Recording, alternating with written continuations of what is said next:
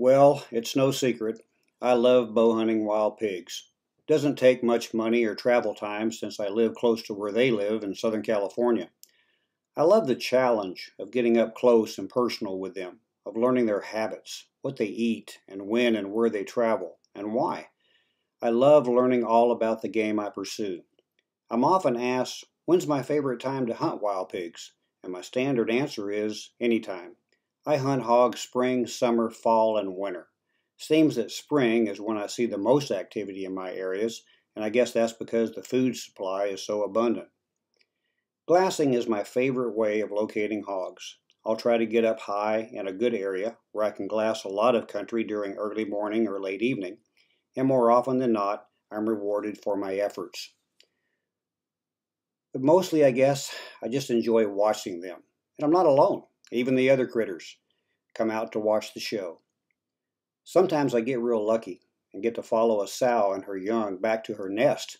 You've got to be careful with this, but oftentimes I'm rewarded by the sights and sounds of motherhood.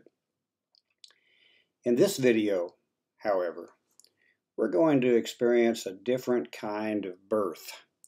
Let's follow two bow hunters in their quest for their first big game animal with a bow and arrow.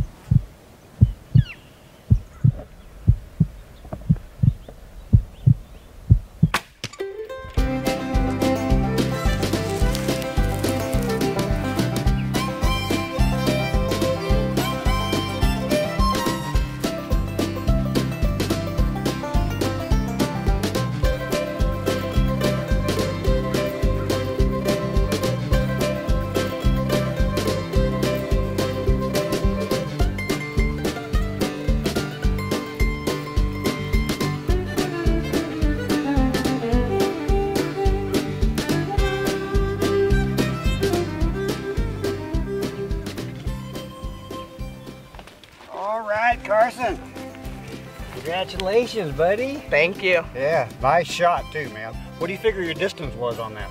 Oh, probably 20 yards. That's 20 the yards? pin I used, and it went right on him. So. Yep. Just about what I told you. We probably get that range at. Yep. Here I was practicing at 40. Don't usually have to do that on these wild hogs. We usually get pretty close to them.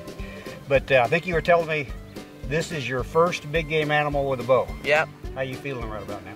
Really good. I didn't get as nervous as I thought I would, so that was good. But yeah, it was awesome. That was cool. We actually had some time to watch them. There were two hogs, and when we were stalking them and getting in close, we actually had plenty of time to kind of get your breath and kind of think about what you were doing and everything. And man, I mean, you act like an old pro, man.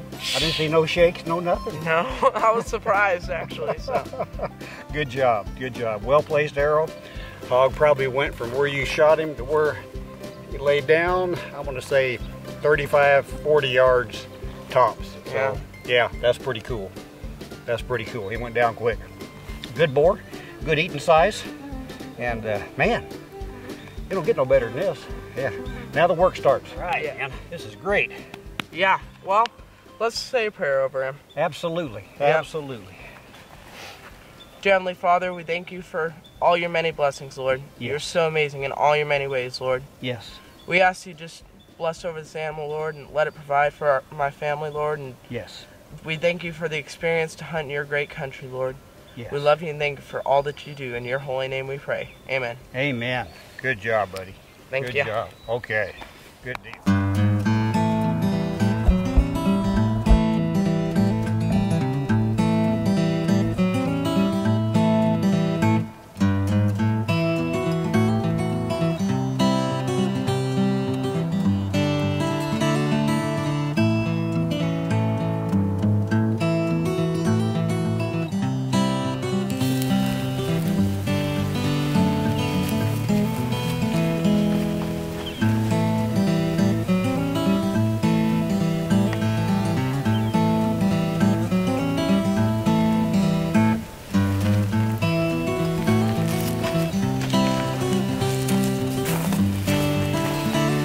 See that big rock right over there?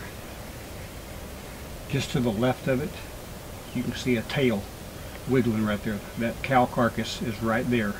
There's a hog feeding right there on that cow. Right.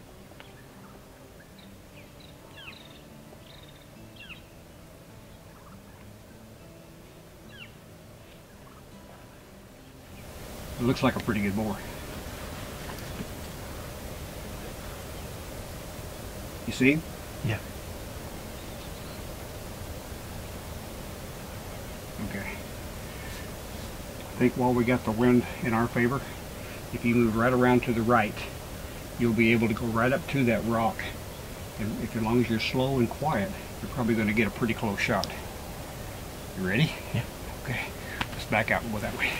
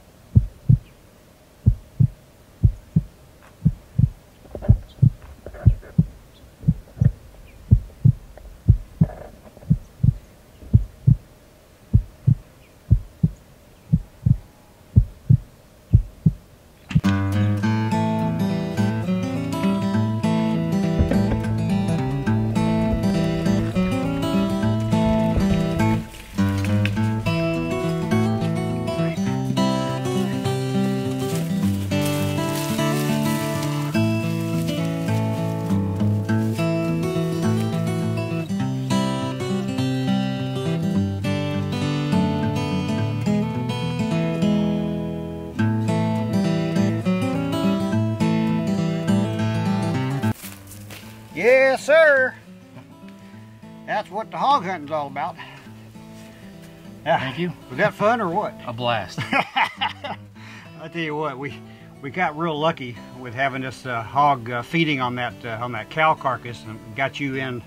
Man, I watched you stalk around that rock trying to get the right angle and everything. And what do you figure the shot distance was when you shot this thing? About 5 yards. Oh man, 5 yards is close enough.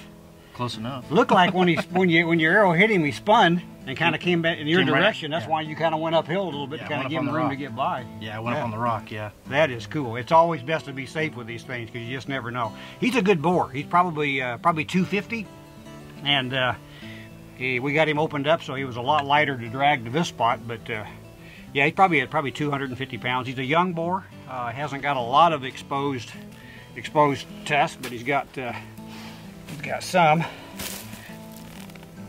Yeah, yeah, yep. Probably about 1.5 inches, I would guess, on the choppers.